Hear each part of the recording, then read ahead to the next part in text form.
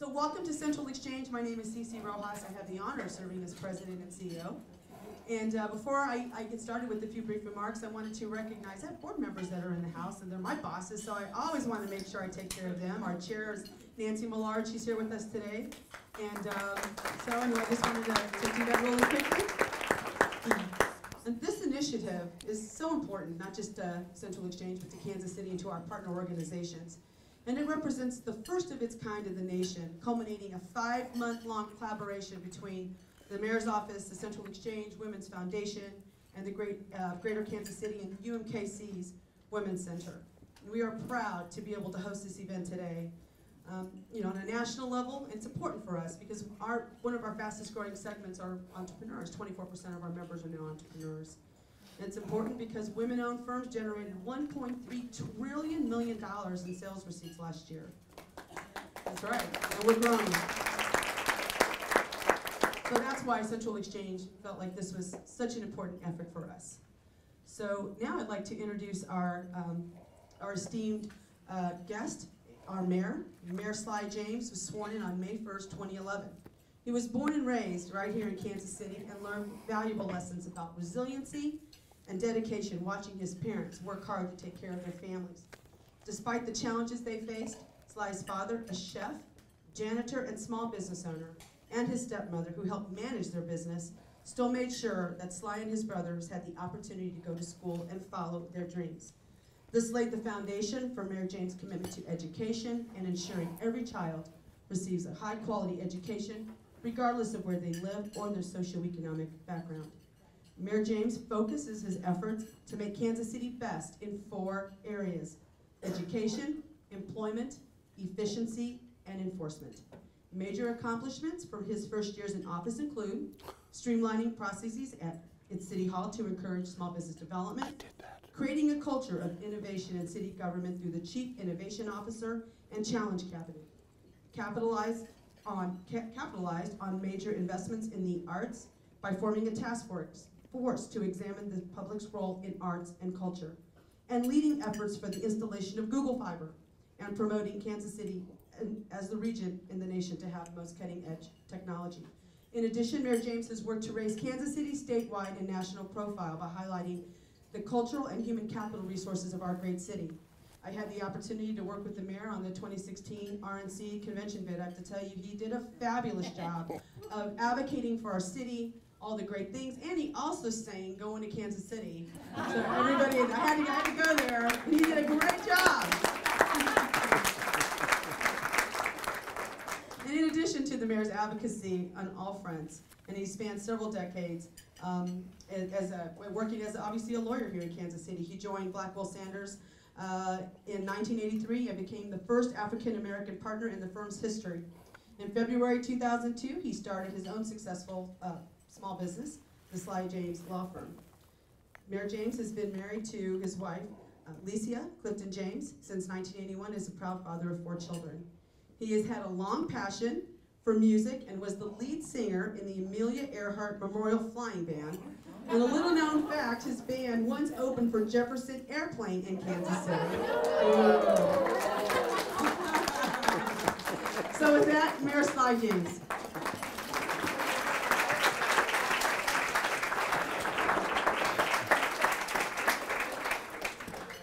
Okay, we're certainly going to have to start cutting down that intro. Thanks, Cece, for an overly kind and generous introduction, and thank all of you for joining us here today. I don't need to tell you that March is Women's History Month. Without question, it's appropriate to celebrate and learn from women in history who've pushed us forward and pushed our community forward. But I want to take this opportunity to use this kind of a bully pulpit that I get to use as mayor to talk a lot about the future of women's leadership in the community. That doesn't mean that we ignore the past. In fact, we embrace it, because by embracing it, we'll understand what those have done before, and then we'll be able to build on that and take it to the ultimate peak of their dreams. I'm 3 years or so into my first term, and that means I've been to, I more meetings than I could possibly count. In just about every area of the city on, I don't know what types of topics, they vary from hour to hour, but there seems to be one constant that shows up, and that is that regardless of where I am, there generally aren't very many women in those rooms when I show up. There have been times when it's been such an absence so noted under the circumstances that it required some comment, such as, if I'm not coming back until you change it, type of a comment, just to kind of get the point across. You know, it's not good business. I don't care how you slice it, it's not good business, and it does not reflect our community when I, as a black man, walk into a room populated strictly by white males. That happens all the time. There has to be some diversity added in there, and women certainly make up a huge enough part of this population and business workforce, et cetera, that they ought to be represented in all those rooms where business is being seriously discussed. So I'm here to tell you that that's a priority of ours, and I say ours because I have an office full of women, and they never let me forget anything. And they're on this one like white on rice. You know, I'm excited that we're the first city to be doing it in quite this way with the partnership that we have. The Women's Empowerment Initiative, or WE, is that public-private partnership between the Central Exchange and the Women's Foundation of Greater Kansas City and UMKC Women's Center. All of us working together for a common goal, and that has been to examine the policies and processes of city government at this stage to see what we're doing right and where we can improve. And I know that you know Cece already, and she has been spearheading the initiatives, outreach efforts for women-owned businesses to get their perspective on how our city's government can live up to the Chamber's Big Five goal of becoming the most entrepreneurial city in the entire country. CC's basically a walking Rolodex, you all know that. I think that we ought to set up a new 3-digit call number and call CC, and we can set it up so that we only have to pay half as much as we have to for other information, CC. Get you started, and then, you know, we can leverage it from there. But basically, she knows everybody and has a phone number and email. So, Cece, please take a bow.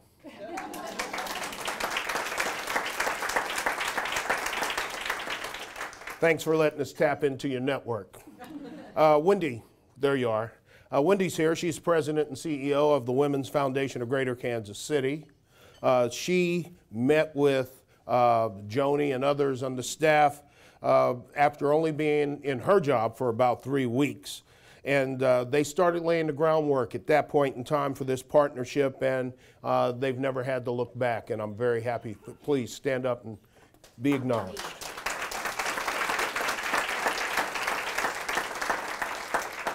On behalf of the Women's Foundation, Wendy commissioned and coordinated a robust scientific research study of how our boards and commissions and task forces operate. That research is centered on and based on survey of women currently serving and who have served on or who potentially want to serve on boards and commissions. And Dr. Bethman is the director of UMKC's, I'm sorry, before I move on to Dr. Bethman, I know that we have the 2 ladies from KU who actually were instrumental in coordinating and getting that research done, but I don't see you. Can you please stand up so that you can be acknowledged.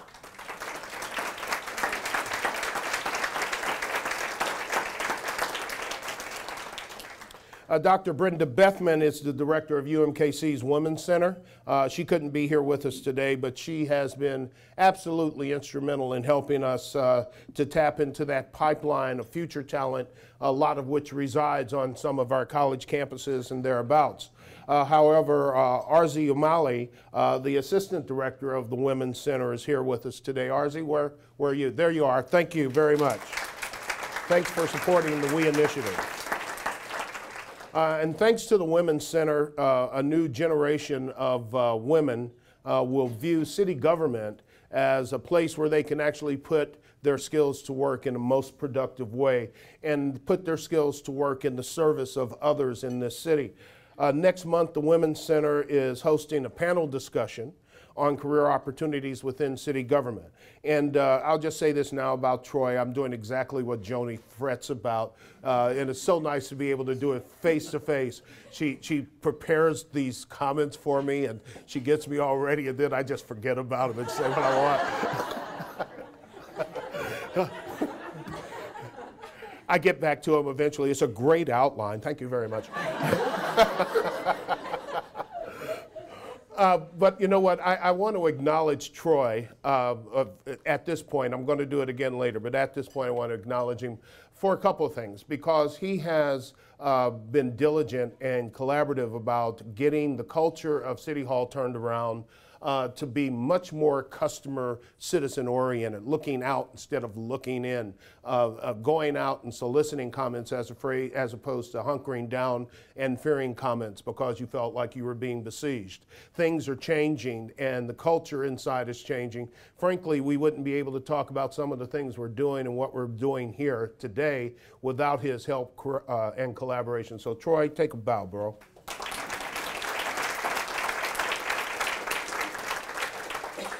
So at the panel discussion next month, what you're going to hear from is a Deputy Chief of Police, our Director of Public Works, our Assistant City Manager, a Deputy Director of Parks and Recreation, all of whom are women.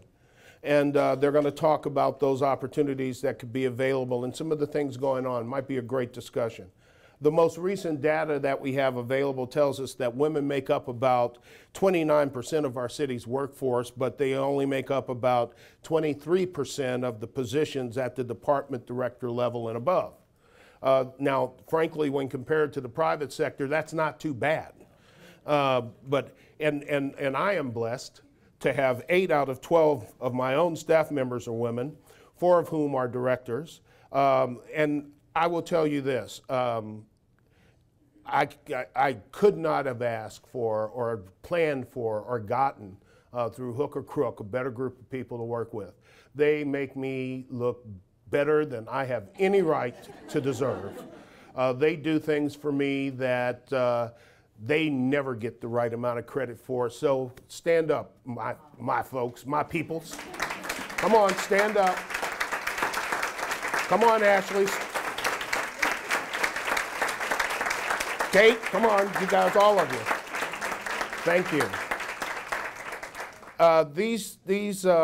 These ladies are outstanding in just about every way. They work very well together. They work very well as a team. They stay focused on our core missions. They keep me out of trouble some of the time. Nobody's good enough to keep me out of trouble all the time, but they do a very good job, and I'm indebted to them. We also know that when men and women hold the same jobs and get the same pay and are treated equally, that things get better and atmospheres inside the workplace improve. The issue that we have isn't pay disparity so much, it's just getting women to be able to climb that ladder without bumping their head before they get all the way to the top. We heard from women-owned businesses owners like Justine Peterson, a microloan program that gives them support that these women-owned businesses that need help are able to get. They turn their business ideas into a reality with the help of people like Justine. Under my watch and Troy's watch, we're not going to settle for good enough when it comes to basically anything. Infrastructure or economic development or women's leadership opportunities all have a priority standing in what we do and for doing it well. While there are some good stories that come out of city government to tell about women's leadership, you can see from the blueprint here that there's still some work to do, and we plan to build on some of those successes. We've heard from the Central Exchange's outreach that we have work to do to enhance our customers' experience when they apply for WBE certification, which is a big one. And I'm pretty much ready to get on with that. Troy's ready to get on with that. He's here and he's pushed this for a while, I know. I want everybody to recognize that the presence of your mayor and the presence of your city manager sitting here saying the same thing about what's going to happen should be taken as a relatively good sign that we mean what we're saying. Business as usual is not good enough. Doing business with the city shouldn't be so painstaking that it takes you away from actually doing your job and running your business. And without a doubt, we need to ensure that those firms that are certified as WBE are legit and bona fide WBEs in order to make sure that you're never open to that flank attack on the credibility of the organization and the structure. The firms who try to get around the system negatively impact the system itself and everyone in it. There's a balance to be struck, though, by serving as a paperwork impediment and then as a partner to prosperity. So to that end, what we're trying to do and what we're looking forward to seeing is the Central Exchange certified as a WBE NC regional partner organization that will help tremendously with the certification process. I'm looking forward to that continued partnership with the city and the Central Exchange to improve the experiences of WBEs when they do interface with our city government. Another factor that we've illuminated, I think, is that we need to increase the number of women serving on boards and commissions in this city. Boards and commissions are often a stepping stone into other areas of city government, and we need to have those voices. Serving the city in that capacity is a great way for women to lead, and the foundation's research has already revealed that a lot of women simply don't realize that those opportunities are even out there. And they don't necessarily think that the experiences that they bring to the table are relevant. Let me tell you, I've been in a lot of meetings about a lot of things in this city, and I can tell you that there's a whole lot of people who have opinions that really aren't relevant but think they are. So those who have opinions that don't think they're relevant, my guess is they probably are. So, you know, we need to have experiences. Besides, the things that we do in this city are designed to have an impact on the majority of citizens. So how would any experience that you have not have some bearing on trying to design systems and approaches and processes that takes account for the most convenient access and portals for people in the city in order to interact with government? Every experience is valuable. You know, it may not be valuable on every subject every time, but the matrix of experiences make us who we are, and who we are is what we're trying to get at when we put these boards and commissions together. We need to hear from everybody. The blueprint includes some strategies to address some of the barriers that the surveys illuminated. This is not a survey or a report that's going to wind up on a shelf. It will be dog-eared, and it will be used, and it will be put to life.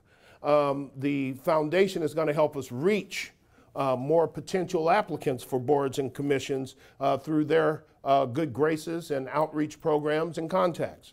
And we're going to develop training for city boards and commissions so that when people get there, they don't feel like they know so little about the particular subject matter that they are intimidated by it, and it takes them longer to gear up. It's not intimidating. I get to run a city. I tell you, if I can do it, you know, it's a lot of people. You know, we also have to do things that are just common sense. When we're talking about women, you know, I don't know how we avoid the reality that as much as the men in this room want to think that we're really actually carrying our share of the weight, probably most of us don't do a lot of cooking, cleaning, and kid watching. That always seems to fall to the women of the world in a disproportionate way. Not in every household, but generally I'm talking about. We have to be aware of the burdens on women in terms of their time demands and family pressures that if you're not thinking about it, you won't think about, and you'll schedule things for things that simply don't make sense for them, you know, that they couldn't possibly attend because of other things that they need to get done, whether it's daycare or whatever the case may be. We have to be sensitive to that, and we have to be willing to adjust our schedules to accommodate and reach a compromise where the most people can attend and bring all those experiences together.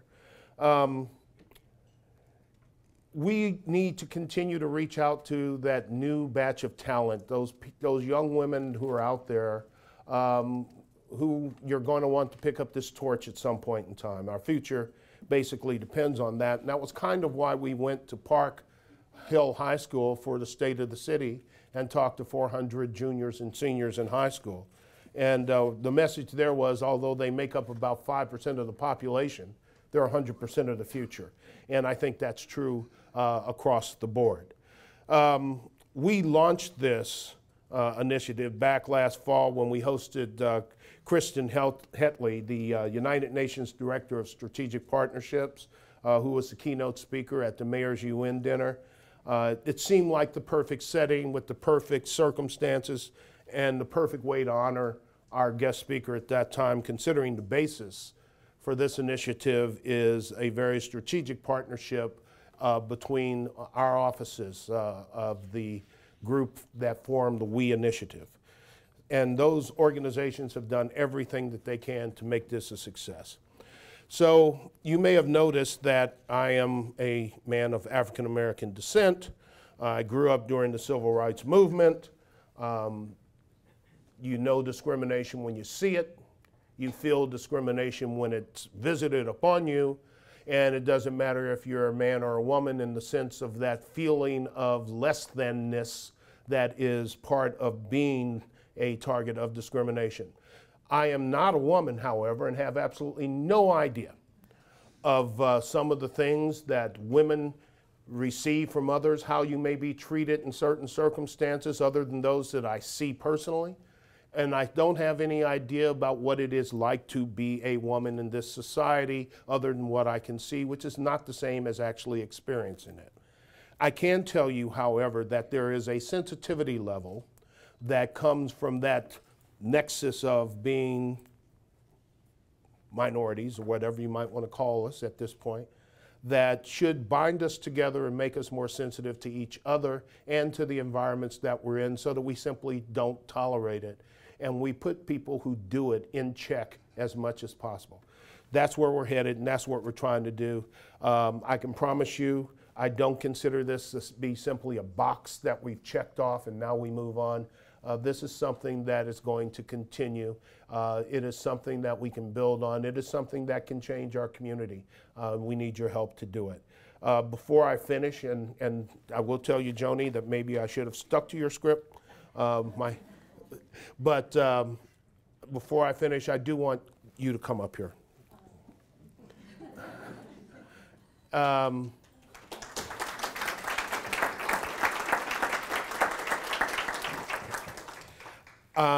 Joni has, when we had this conversation the first time, I think it was kind of like, why don't we think about doing A, B, C, and D? And then I left for a couple of days and came back and she said, all right, I've done A, B, C, and D. What's E? She has worked consistently, tirelessly, expertly to knit this together and give it some life and breath. And for that, I'm eternally grateful. She is simply indicative of the quality of people that I get the chance to work with every day. And I'm very proud of you and very happy for what you've done. Thank you very much.